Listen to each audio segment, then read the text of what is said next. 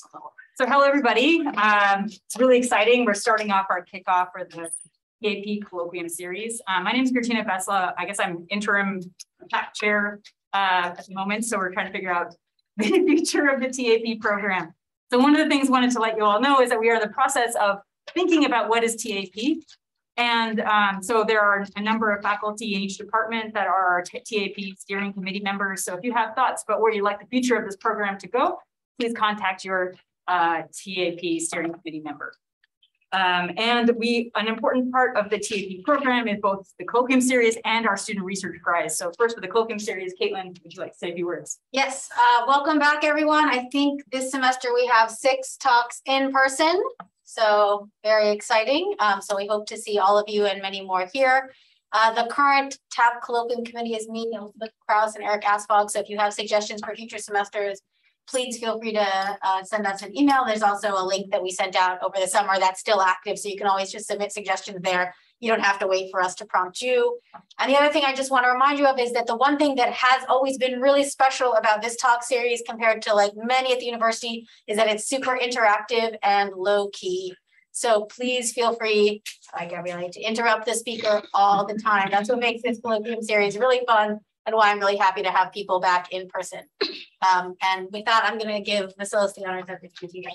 All right. Yeah, so I'll just say a quick word, which is simply that the TAP program, one of the things that's really amazing about it is the Student Research Prize. And this is a prize that goes to a graduate student who has submitted a phenomenal paper that has really made an impact in an area of theoretical astrophysics. From the student can be from planetary sciences, from physics, from astronomy. And so this year's prize winner is Gabriele Bozzola. And so we're very excited to have him give our colloquium here today. And just let's go ahead. All right. So it is truly my pleasure to introduce Gabriele Bozzola, who's going to be giving today's talk at the TAP Colloquium. Gabriele started here at the university working with me, basically almost 4 years ago. And he's done phenomenal work, phenomenal job. The work that he will be presenting today, I just think it's interesting to just give you some insight on how this thing developed. So he was taking my high energy astrophysics class that I was teaching it, and I didn't want the students to just work on homework only, and so I wanted them to do work on a project that they would like. It could be just summarizing some work or just doing some original research work if they wanted to. So Gabriele came to my office and he's like, you know, there's this very nice solution in general relativity. It's called the Majumdar-Papapetrou solution that I had never heard of. I didn't even know what it was. And so he explained to me that it's basically 2 black holes that are just sitting there and they're charged with maximal charge that he will probably talk about during his talk. I'm like, okay, so why is that interesting? Like, just 2 things just sitting there doesn't make any sense. I'm like, what do you want to make out of it? So I just started thinking about, he got me thinking about, I'm like, oh, maybe if we perturb it, we can actually make an antenna, a gravitational wave antenna from charged black holes, like a dipole antenna that emits gravitational waves, but now it's not going to be dipole, of course, but we will have dipole emission from electromagnetic waves. Anyway, so that project took off into a completely different direction that he's going to summarize and highlight what he's done today. But that's where it started. I just wanted to say that this just shows the drive that Gabriele has as a student, and I have been very, very blessed to have him work with me. With that, I guess with the graduate student prize, he also gets this plaque. So I'm going to present it to you. Congratulations.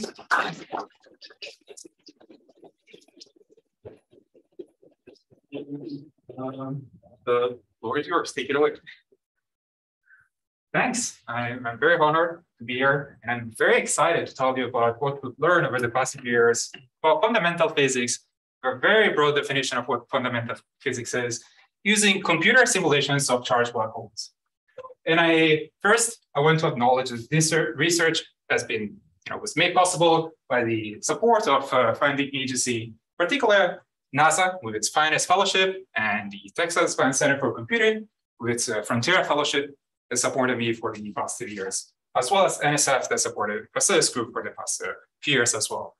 So with that out of the way, I want to remind you of one of the most important milestones in the history of general relativity.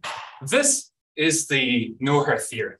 The Noether theorem says that, at the end of the day, single isolated black holes are not that complex. You just need 3 numbers to describe them. You need its mass. Let's see if I can use this. mass, angular momentum, and charge. And that's it. You don't need anything else. This was a really important result. It took decades of efforts to reach this what I call milestone. And now I'll make a maybe controversial statement. Now I think that we understand isolated black holes quite well. And we understand them in their full expression as objects that have mass, angular momentum, and charge. But the issue is that this is no longer the case when we move to a binary black hole. So for binary systems, there's lots of areas where we don't know much about that. In particular, we don't know almost anything about binary black holes with charge. I'd say that the area of non-linear, so when two black holes are very close, interaction of charged black holes is severely underexplored. This means that we don't know anything about orbits, waveforms, interaction. We don't know what happens when you take two black holes, you give them charge, and you make them interact. And this is a problem. And I'm going to try to convince you, or I'm going to tell you why I think this is a really interesting area to explore, why there is lots of potential for future applications in several different areas of astrophysics and physics that hinge upon this nonlinear interaction between charged black holes. But before I get into that, I want to tell you about a convention I'm going to use throughout this talk. I'm going to use units in which the speed of light, the gravitational constant, and the permittivity of vacuum, they're all set to 1. And if you're not familiar with these units, it's not a problem. I'm just going to ask you to remember 2 things. First is that in these units, we can measure charge and mass with the same units. So we can talk about charge to mass ratio. And the charge to mass ratio is a number. It's 1, 10, 1,000, whatever. There's no units attached to charge to mass ratio. Second, in these units, the charge to mass ratio for a fundamental particle, let's say a proton or an electron, same. It's a very, very, very large number. If you focus on protons, then it's of order of 10 to the 18. The reason I like these units so much is twofold. First, this number here encodes that electromagnetism is much, much, much stronger than gravity. So if you restore all the G's and epsilon and C's, you're going to find that this is just a statement that electromagnetism is much, much stronger than gravity. And second, these units highlight that we shouldn't think as mass and charge as 2 completely separate entities. Indeed, what matters is only the charge to mass ratio. So the results I'm going to present today apply for microscopic black holes, supermassive black holes, stellar mass black holes. It's always, as long as you think about charge to mass ratio, that's what matters. It doesn't matter, as long as also you ignore quantum effects, which we're going to do. What matters is only the charge to mass ratio. So, and with these units, we can make this explicit.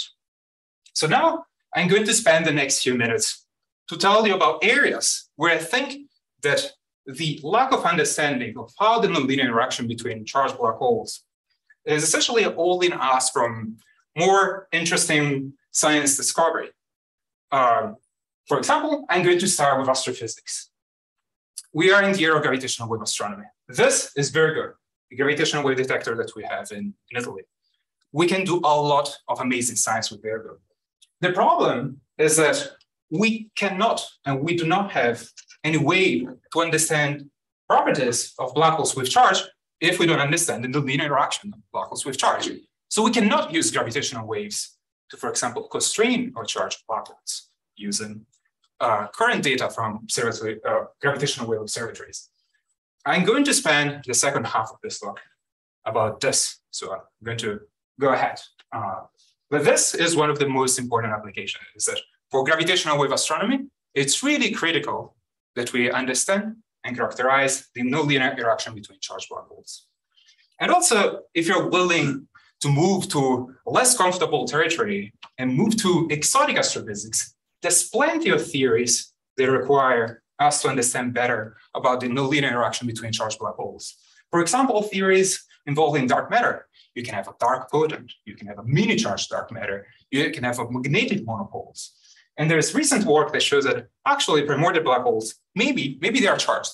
In specific mass and charge ranges, we should expect primordial black holes to be charged. But to constrain all these theories, to rule them out, to place bounds on something that maybe is completely exotic, that doesn't exist, we must understand more about the nonlinear interaction between charged black holes. Again, when we have two black holes very close so that their interaction is very strong. And we can also move away from pure astrophysics and go back to what people did in the previous century. People that studied charged black holes, in my opinion at least, were driven by the idea that you can play with two of the fundamental forces. You can play with gravity and you can play with electromagnetism. And at the time of Einstein, these were the only fundamental forces that you had. So people, for example, look for unified theories of gravity. And I think that studying the nonlinear interaction between charged black holes is a great way to go back to those roots and use this as a laboratory for testing our theories, for understanding what happens if we push our theories to their most extreme. For example, if I take two black holes, I make them collide extremely fast. And what happens? Do I break them? Do I get some naked singularity? What type of emission do I get? There's plenty of conjectures, plenty of ideas that we all through in our study of general relativity that should be tested in this super dynamical extreme environment. I think the nonlinear interaction between charged black hole unlocks a completely new area of investigation of extreme, let's say, events like, again, collision of charged black holes with ultra-relativistic collisions of charged black holes.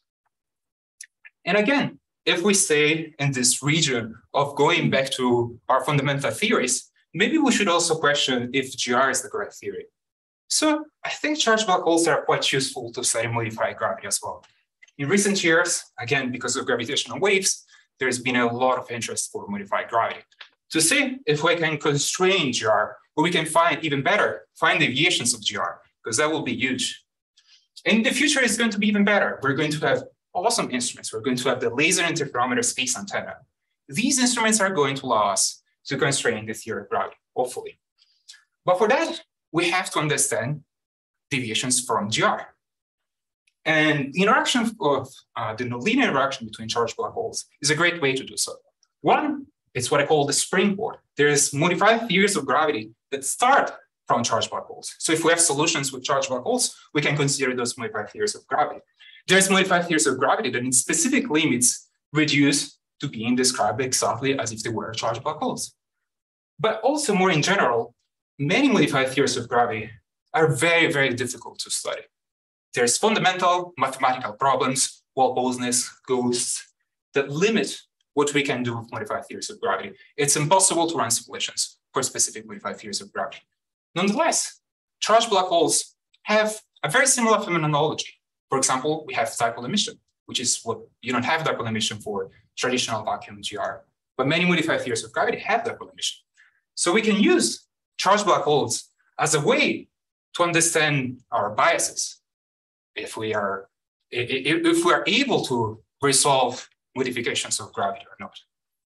So this is another area that we can explore. We will explore once we have the ability to perform simulations to study the nonlinear interaction between charged black holes. And finally, I want to leave astrophysics almost completely, and I want to think about particle physics. We can use nonlinear interaction of charged black holes to study the Large Hadron Collider or particle colliders. I don't know if you remember, but a few years ago, I think it was 2012, when LHC was running at 7 tera-electron volt, people were really worried that we will form microscopic black holes, swallow our planet. I wouldn't be here to tell you about this. It didn't happen, but it doesn't mean that we're not looking for it. It doesn't mean that the study of microscopic black holes in particle accelerator or cosmic ray has died. We are still using particle accelerators, cosmic rays, to understand more about, once again, gravity. But for that, if we want to have accurate models of how microscopic black holes form and dissipate and interact, you must resolve the nonlinear interaction between charged black holes. So if you want to have cross-sections, if you want to have electromagnetic signature that your gamma ray detectors measure, you must have a deep understanding of how the nonlinear interaction of charged black holes work. So these are some of the fields, areas. This is the scientific potential of studying the nonlinear interaction of charged black holes. There's lots of interesting science that can be done with this tool. Or if we unlock that, there's plenty of questions that are just waiting to be answered. And this list is incomplete, if I can. I'm sure there's more. And maybe if you can help me. If you think that there is something else I should add here, please get in touch. I'm very interested in learning what we can do with this amazing tool. So this, if you want, is my research program for the next N years, or part of it at least.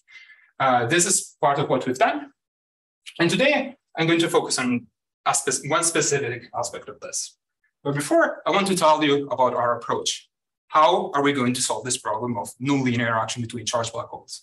And for that, I'm going to go through the chalkboard, and I'm going to write all the equations that we need, and which fit on order of a board. We just did the Einstein-Maxwell's equations.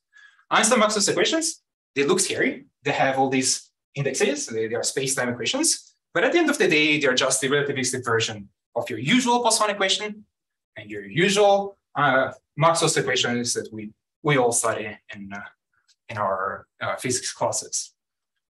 But for the specific case that we're interested in here, the case of binary black holes with charge, well, that's much more difficult. We have no symmetries. We cannot access any perturbative technique where we want to solve the problem in full generality.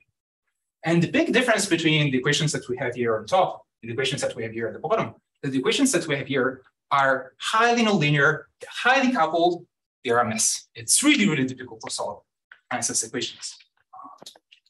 So the tool of investigation, the way I'm going to solve this problem is with numerical relativity. So numerical relativity is this, is we break the beautiful description that we had in the previous page, where we can write the equation in a quarter of a slide. We break that, we destroy the space-time idea, and we restore an idea of time evolution. So we have some initial data, and with all the initial data, and we reconstruct the space-time slice after slice after slice. This is one possible approach to numerical relativity. So we cast the problem as an initial value problem. And people did this already 60 years ago for the vacuum case, the case without Maxwell. And they found that this is a very difficult problem. Once again, it took decades to solve this problem. People found problems with stability, gauge, initial data. It was very, very, very hard to solve this problem. But now, so hard that a completely new field, numerical relativity, essentially grew out of the attempts to solve the problem of binary black holes in vacuum. But now, I think we kind of know how to solve the problem for the most part. I think we have enough know-how, enough skills, enough tools that we can solve the problem of binary black holes, at least in vacuum. So I'd say I definitely stand on the shoulders of giants because I can take what people did in the previous 6 decades and I can apply to a new case that was not considered as considered for the other cases. So I'm going to follow this approach. I'm going to solve the fundamental equations that describe charged black holes, and I'm going to use numerical relativity for that. So in this talk, I'm going to tell you a little bit, not too much, about the advancements, the new formalisms, tools, ideas, some of the challenges that we had to face to be able to run the first numerical relativity simulations of quasi-circular mergers of black holes. And second, I'm going to focus on one single application for this amazing new tool that is astrophysical application using this new tool to constrain the charged black holes with gravitation. And as Caitlin said, I'm very happy if you ask me questions. I'm very happy if you in a few weeks, I'll be around for the next event when I play for postdoc. The few weeks you want to come to my office and chat or want to send me an email, I'm very happy to discuss about this. And I'm going to focus only on one specific block, astrophysics. There's much more that we've done that it didn't fit in this slide. So, if you're interested in fundamental physics, first principles, whatever, I have it. So let's start with numerical relativity. So here I'm going to give you a sense of some of the challenges that we have to face. First is generation of initial data. This is a really challenging problem. Generate initial data means solving a system of partial differential equations, nonlinear partial differential equations, elliptic nonlinear partial differential equations, coupled elliptic nonlinear partial differential equations, and so that we can at least start our simulations. And once we have the initial data, it doesn't mean that we understand what's inside. there's a second fundamental step that is understanding what's the physical content of our simulation. So for the initial data, we extended formalisms that were proposed in the past to accommodate for the case of Einstein-Maxwell, so that we can simulate or we can generate initial data for binary black holes with charge.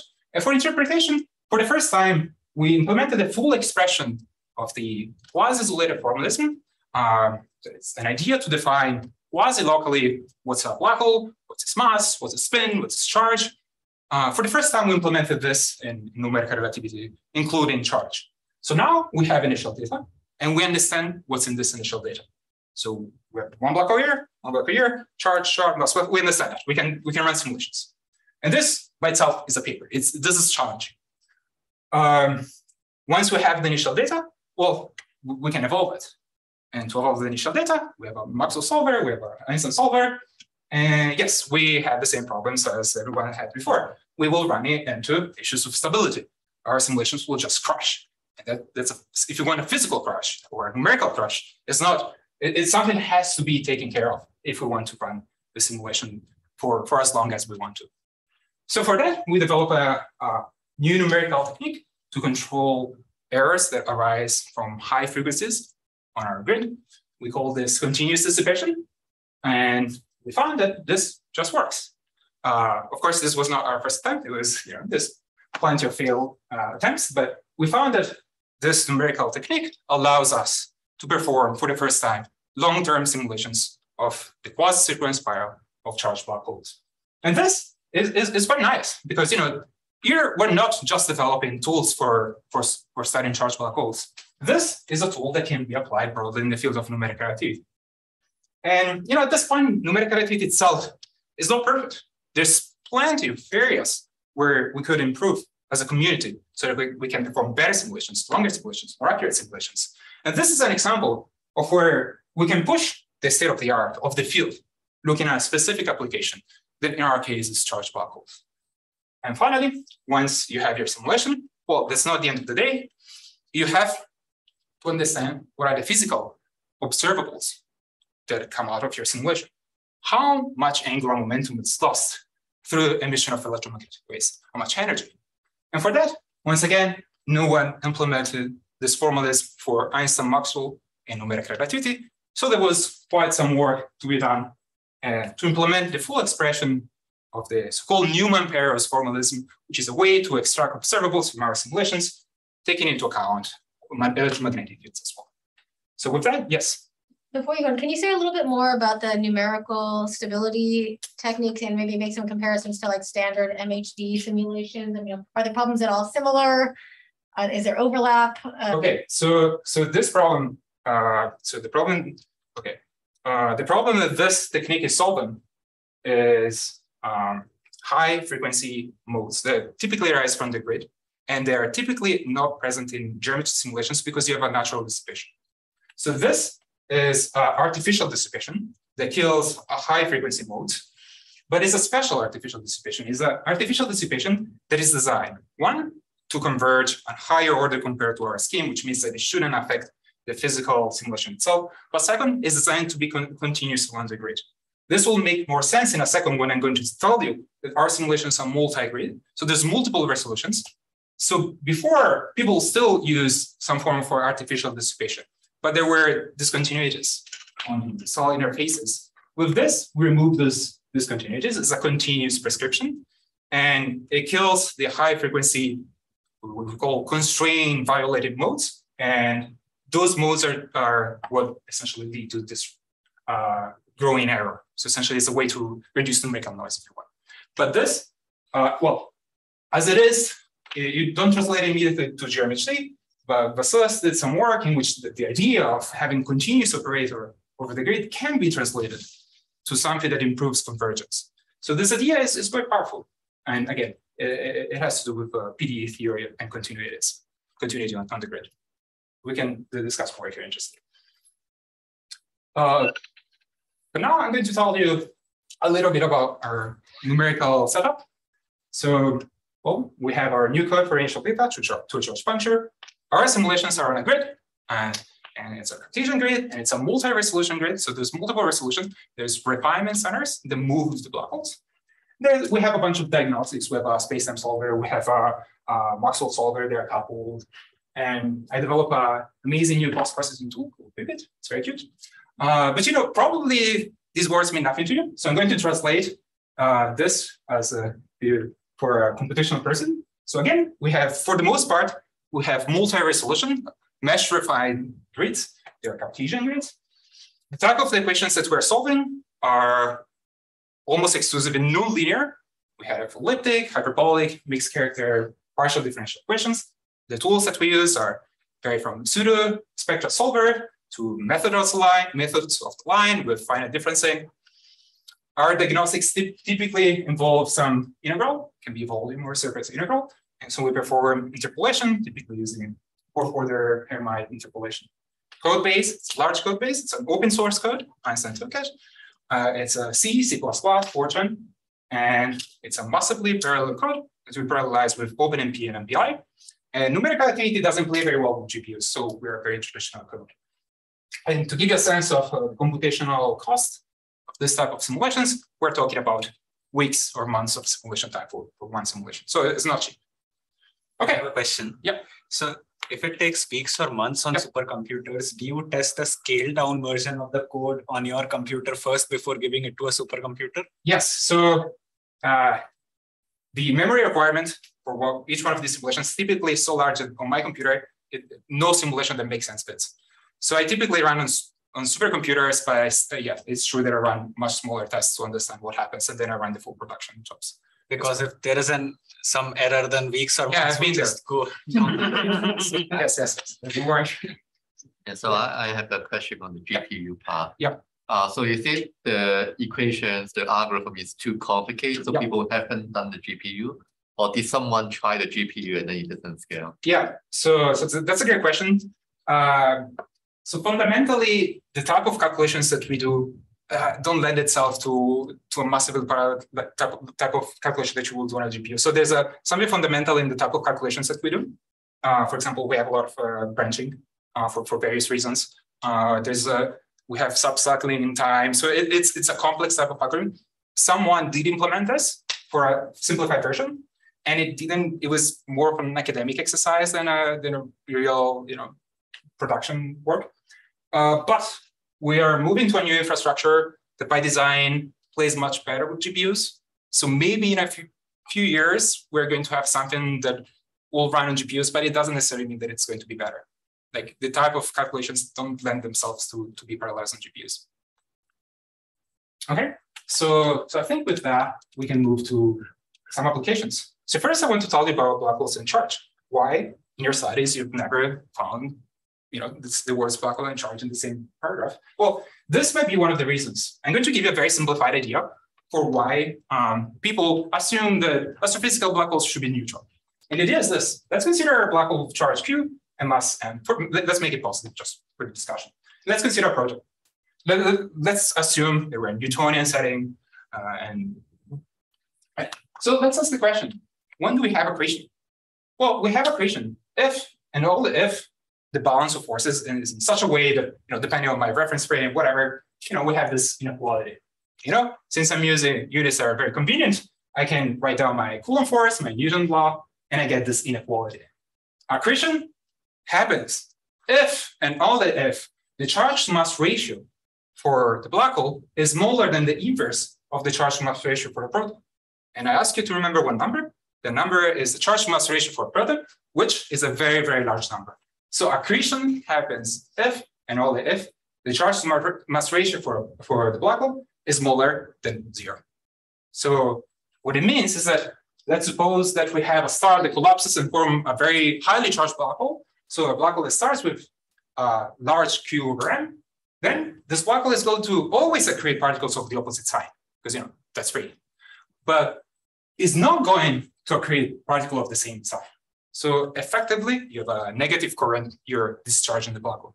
So that's why we have the assumption that black holes should be neutral, because if they were not, we'll just discharge them. This is a very simplified argument. It doesn't take into account relativity. It doesn't take into account that maybe this proton actually moves out. Maybe it's part of the accretion disk. But at its core, it contains something that that's really common across all these arguments. That is an inequality of this form. The fundamental reason why we believe black holes should be neutral is because the charge-to-mass ratio for a proton is a very, very, very large number. In other words, the electromagnetism is much, much, much stronger than gravity. And I'm going to go back into that and discussing that in a second. But first, I want to tell you, this is an argument. What about observations? Well, we don't really have observations of charged black holes except one. That is this line of work by this group that tried to constrain the charge for Sagittarius star. And the way they did this was, okay, your black hole has charge, so we're going to change, it has to change the structure of the disk because you have an electromagnetic field. If you change the structure of the accretion disk, you're going to change the emission properties because you have new velocities, temperatures, and if you change the emission properties, well, we can model that and we can constrain that. So this group constraining the charge of Sagittarius A star by modeling what happens if you have a charged body at its center and how this affects the disk and how this affects the emission. But you can probably guess that this is not a super, super robust way. EHC taught us that modeling accretion flows around Sagittarius is extremely difficult. It took lots of people for the amazing results that we have from EHC. So this, at least it depends on the model that you're picking. Constraints on charge from observations are not existent or are very model dependent. But we can do better. We can do better. And the reason I'm very interested in placing a constraint on the charge of black holes is because what if, let's bet a game, what if I gave you compelling evidence that black holes should be charged? There's observational evidence black holes are charged. Well, that will definitely make you question your beliefs on black hole formation, on how they evolve in their environment. So it's important to know that indeed there's a theoretical argument. Indeed, that's what happens. Because if that was not what happened, well, we should go back and understand better about our astrophysics. And this is even more important when you go back to those exotic astrophysical theories. Because I told you that the key quantity here is the charge-to-mass ratio for a proton. But what if I change that? And actually, it doesn't take too much to change this charge-to-mass ratio for a proton. I can consider a different fundamental particle. There's dark matter theories that say, you can have a very, very, very, very small, 10 to the 18 times or even better, smaller charge-to-mass ratio for the fundamental dark matter particle. Or you can have dark electromagnetism that will have a completely different coupling. So we'll have black holes with dark charge. Or you can have magnetic monopoles that wouldn't discharge. Or you can even go to modified gravity because you can have a form of gravitational charge. And I'm going to discuss this STDG in a second. This is scalar versus scalar tensor vector gravity, not to be confused with scalar vector tensor gravity, which is a different theory. This assumes or finds the black holes or any object not only has mass, but has also charge that depends on the coupling of the theory. So every single object in the universe has a non-zero charge-to-mass ratio. So maybe our charge is that charge, it's a gravitational charge. And we want to constrain all of this. We want to exclude, we want to place bounds on all of this. So you cannot do that with looking at the emission from a disk. But you can do that with gravitational waves. Because think about it. If you have charge, you have electromagnetic energy in your system. If you have electromagnetic energy in your system, here I'm picturing two black holes orbiting. If you have electromagnetic energy, then you're going to, energy equal mass and relativity. You're going to affect the space-time curvature. You're going to affect the orbital dynamics. And that, in turn, leaves an imprint in gravitational waves. Gravitational waves know about the charge of the system. So we can use gravitational waves to constrain the charge of the system. We can use gravitational waves to constrain the charge of astrophysical black holes. And the strength of this approach is, well, first of all, it doesn't take as much modeling. We don't have to understand the details of the accretion flow around every single black hole. And second, this works perfectly well with every single modified theory or exotic astrophysical theory I mentioned before. It's a very general approach. So in one go, we can constrain a large class of theories. So we're going to do that. And this is this is the effect of charge on the gravitational waves from a binary black holes. Here we can see our charge binary that you can tell from the electric field. Maybe you can see this blob. Here we can see the different gravitational wave emission compared to a reference uncharged case. So they're different. Since they're different, well, we can use data to constrain this. And in particular, I want to point out that they're mostly different in the so-called inspiral, and they're not as different in the merger. So the specific classes of gravitational wave signals, they're optimally suited for this type of constraint. What we're going to do, is to consider one specific signal. We're going to consider GW150914. This is the first confirmed gravitational wave signal. It was detected on the 15th of September of 8 years ago, right? And it's one of the best characterized, as you can guess. So it's very loud, signal to noise ratio of about 25. It's more or less equal mass, a binary with a mass ratio of 1. And interestingly, there was coincident electromagnetic signal. And if you have moving charges and black holes, you're going to have an electromagnetic signal. But I'm going to discuss that in a second. Ideally, what we would like to do is, well, take this signal, perform full Bayesian analysis, get the charge, say, okay, it's 0, we're done. But we cannot do that. We cannot do that because in order to be able to do that, we need models with charge. We need full numerical relativity, full general-relativistic models that include charge. And those didn't exist before us, and they're still not possible. So the way we're going to approach this problem is, well, this is the signal. As you say, it's quite noisy, and I'm going to, again, to go back into that in a second. How much charge can I fit in here? That's the question I'm going to discuss in a second. But first, I want to tell you about this coincident electromagnetic detection and why I'm going to completely ignore it. I'm going to ignore it, and this, you can see it's a beautiful wave. That's an electromagnetic wave. So this is from our simulation. You can see waves are propagating. Indeed, there is electromagnetic waves, but there's a big difference between electromagnetic and gravitational waves. Gravitational waves just free stream. There's nothing more or less that happens from the source to our detector. There's no contamination. There's nothing. That's not what happens with electromagnetic waves. When you have electromagnetic waves, well, there's a plasma. And the frequency of these waves is really, really small.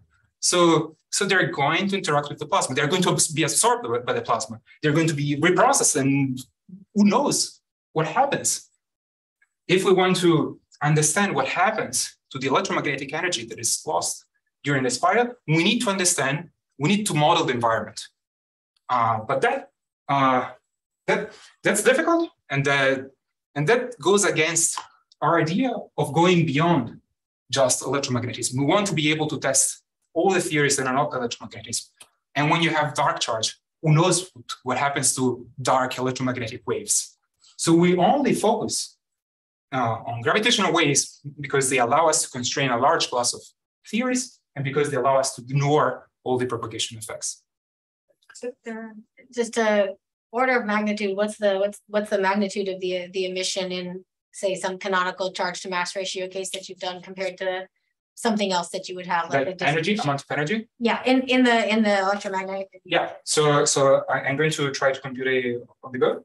And the way I'm going to do that is, I know that for W15 and I14, the amount of energy that was lost through gravitational waves is of order of solar mass, 1 solar mass. For a charge of 0.1, charge to mass ratio of 0.1, which is not super high, you will get 1% of that, more or less. So this is a lot of energy, 10 to the 50 to 80 ergs for the order of that. So it's a lot of energy. Okay, so how are we going to use exactly or specifically gravitational waves for this constraint?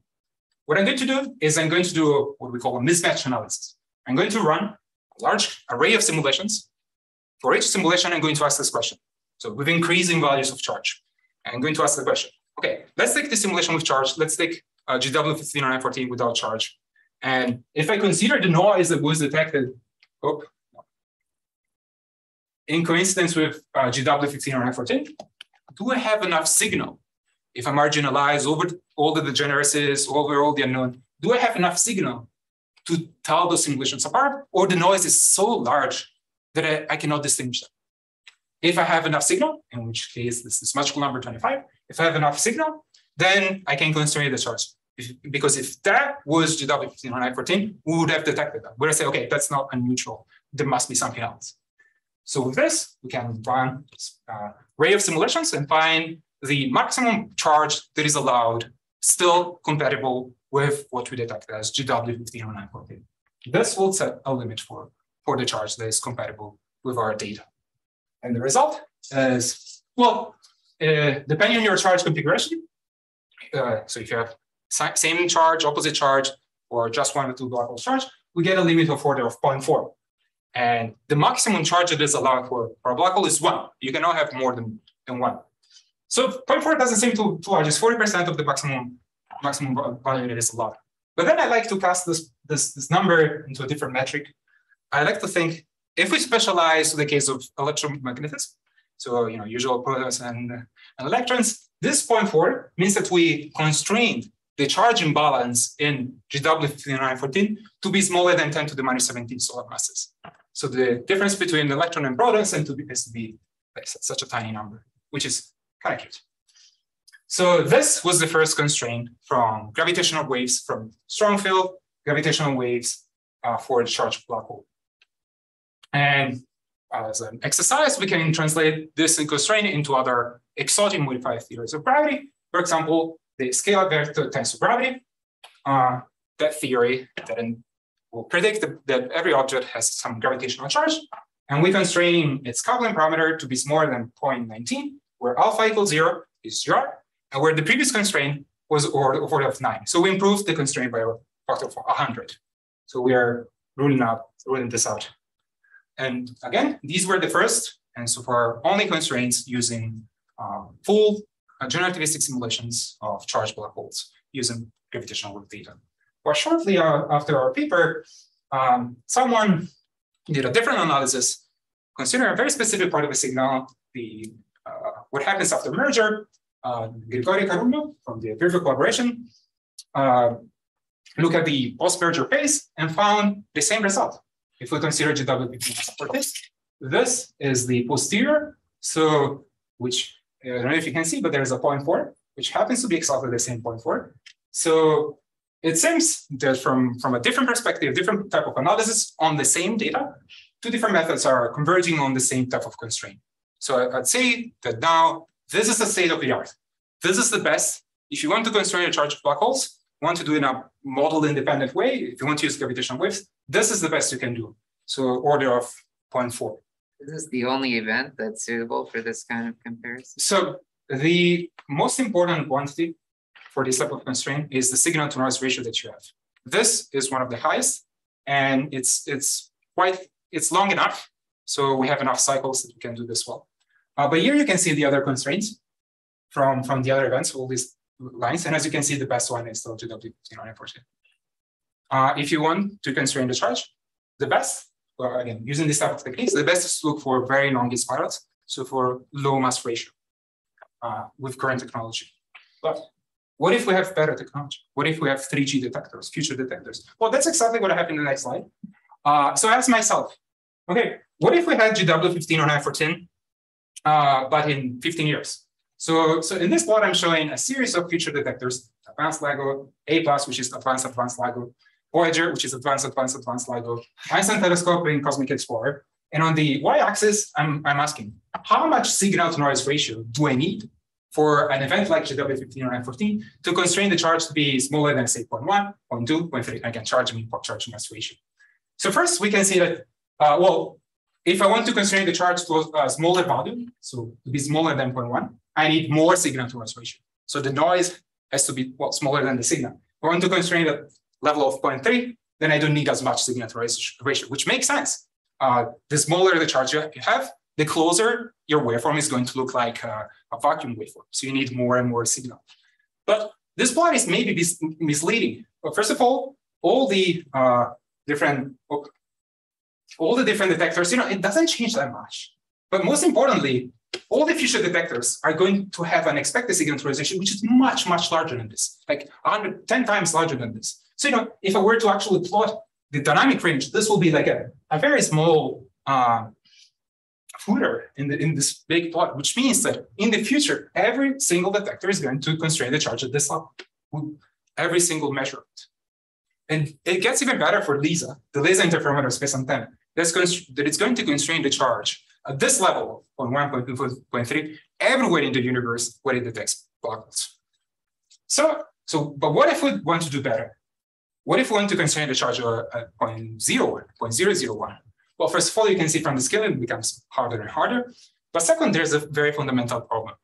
And going towards the end of this talk, I want to tell you about this fundamental problem.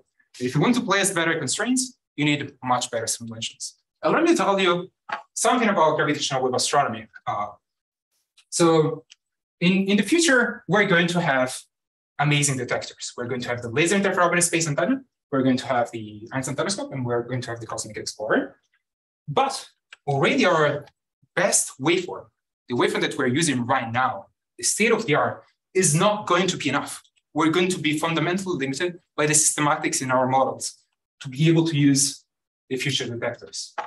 So first of all, we need to step up our game. We need to improve how we make models, how accurate those models are. And here I mean our control and numerical error, our systematics and details of how we extract gravitational waves. There's a lot of work that needs to be done in this direction in order to be able to just be prepared for the 3D detectors, future detectors. And second, I think that this is a very interesting area where Einstein-Maxwell's charge black hole can be useful, because it can be used as a fully fledged, fully understood theory that is also an example of modified gravity, something that is not just vacuum, so that we can understand our biases or degeneracies, and we can, again, be prepared for something that is not what we already have.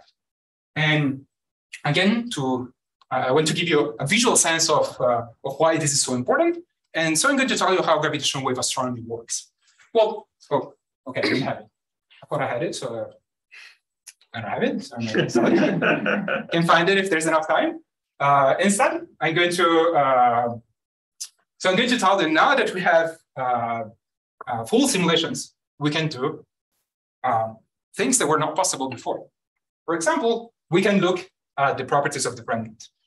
So we have two black holes, they merge, and they form a remnant. And this remnant could be kicked out of the host galaxy or cluster because you have a recoil, for example, or it could be highly charged or highly spinning. So now we can understand what properties this remnant has because we can do the entire simulation. And especially we can again look at the gravitational and electromagnetic waves recoil. So we can, for example, understand if we can once again constrain our theories using measured recoils or projected recoils.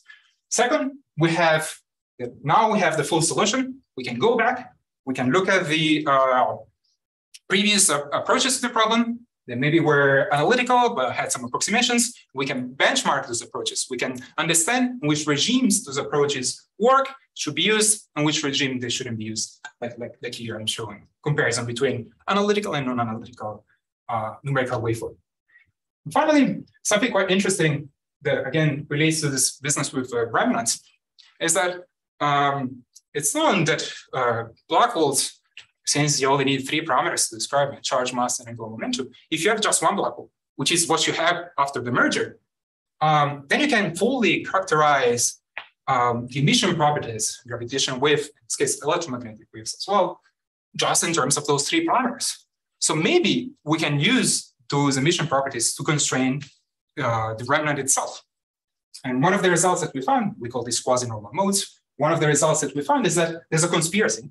The conspiracy goes that it's impossible to detect charge, at least for small values of charge, just looking at the quasi-normal modes. And so I'm going to recap.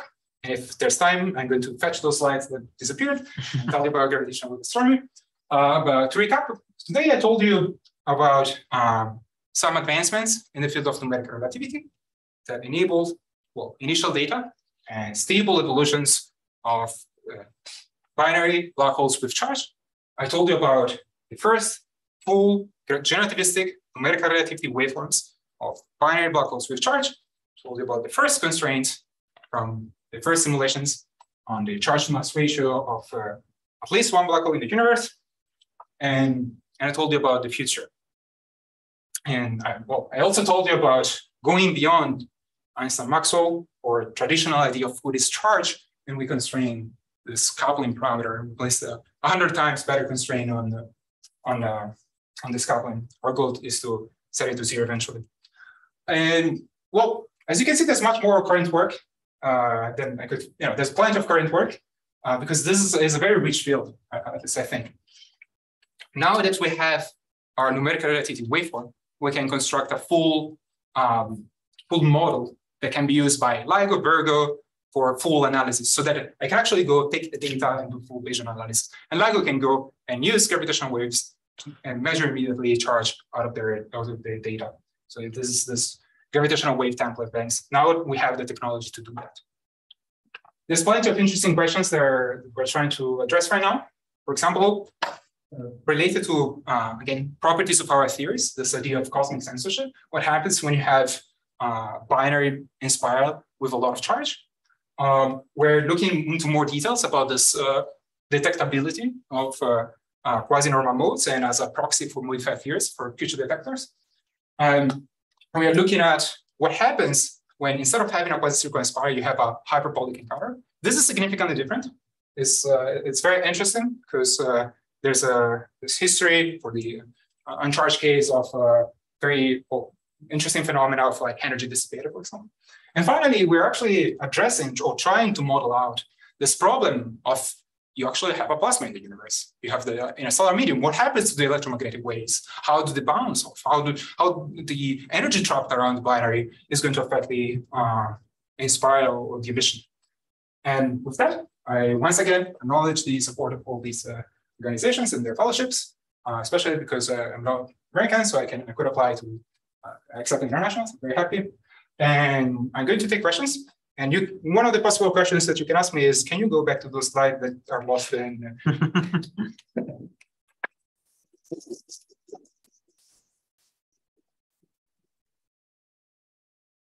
Questions for Gabriele? Has the Event Horizon telescope given any constraints on charge black holes? So I think there was a paper on that. So if you just look at the shape of the shadow, I think the constraint is not very strong. So I think there was something, but it was like smaller than 10, like a very, very, very large. So, but it's not officially from the Event Horizon telescope. It's someone else took the data. I'm especially interested in your missing slides if they talk a little bit more about how you're making measurements of the remnant. Of what? The remnant? Yes. No, they don't talk about measurements. Can you talk about measurements of the remnant after you find those beautiful slides? Okay, so let me find the slides here.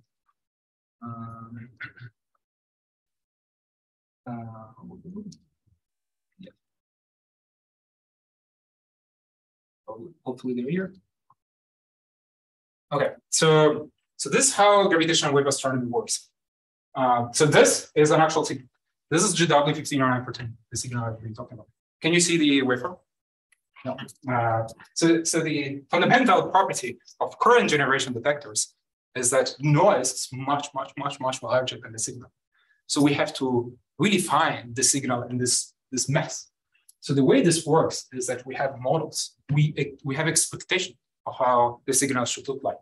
So what we do is we brutally take every single model that we have, not quite, but almost, and we have like a matching window that we slide over our data with our model and trying to find where our model fits the data, so where there's agreement. So this is what it looks like. We have our slide, we have our model, we move our window, I say, here, there's a match. This is where the data, this is where the signal is. So once we have that, well, then we can go back.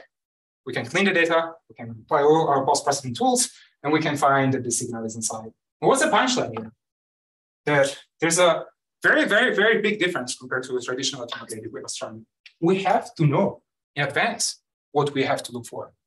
So it's really critical that we have models, that we have understanding of our signals if we want to find the signal in the first place, for the most part. There's an asterisk, there's a model searches, but typically they're not as effective as so far as 0 detections were made with our model searches. So this business of charged black holes in many ways enables LIGO, if they want to look for charge and signals. So to look for signals that contain charge. And second, This is the current generation of detectors. For the most part, this inequality is going to be flipped in the future. We're going to have a lot of signal optimization, like we're 1,000, which is like 100 times better than now. So it's going to be the opposite. We're going to have a beautiful signal here that we don't know how to fit because our models are not good enough. So this is where the field of gravitational-wave astronomy sits. So this is why people should hire me as a postdoc. Because we need to improve our modeling efforts. We need to have better theoretical models if we want to take advantage of future detectors. So these were my 3 recent slides. You want to address the remnant? So about remnants. So let's see what we have about remnants. Okay, so when 2 black holes merge and they form a single black hole, the single black hole is going to have mass, charge, and angular momentum.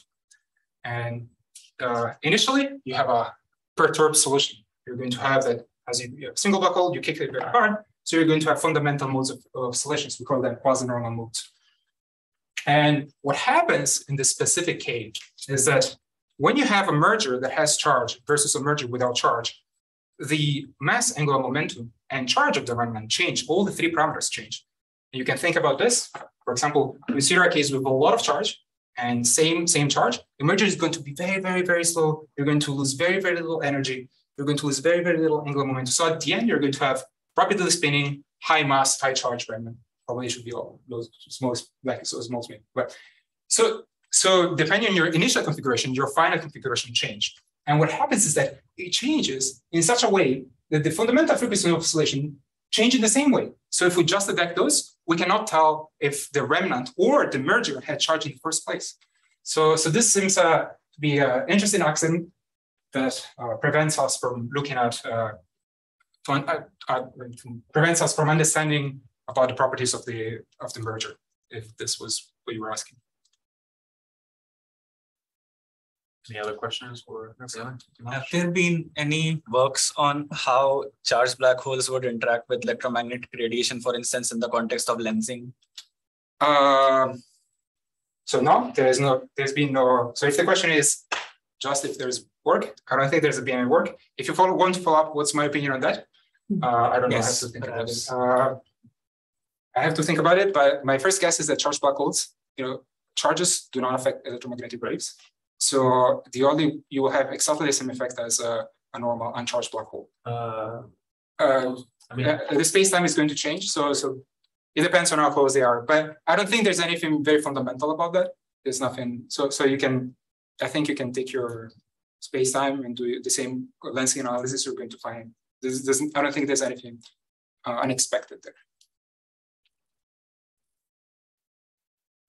I have a question about the sort of the idea that like motivated all this work. You mentioned this solution of the 2 black holes that I guess are extremal and they sit still and they're charged. And I'm just wondering, like, is that something that has interesting dynamics, or has it just never been looked into? Or so I don't remember. Yeah. So this solution is called the Magenta probability solution, and the idea is that you put as much charge as you want, so that the electromagnetic and gravitational forces they balance. So you put that and they stay there. I think should be a stable solution. So if you move them around, they're going to stay there. But I don't think there's anything particularly interesting in that solution. I mean, technically, the most interesting thing is that you transform a nonlinear equation, that is Einstein-Maxwell equation, to a Poisson equation. That's the most interesting aspect why people typically discuss this solution in the first place, because it's how you can simplify the problem, maybe on an unexpected way. Yeah, interesting.